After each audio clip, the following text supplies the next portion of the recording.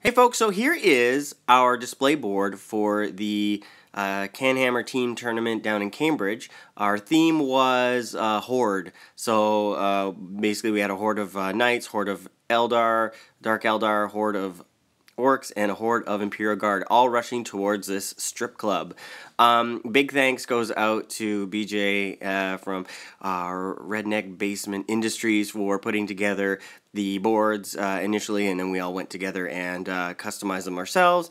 And he also put together the little strip club with some lights and everything for the windows and stuff. So big thanks goes out to him. And hope you guys kind of enjoyed this little quick overview of it. And I'll talk to you guys later. Let me know what you think. Bye now.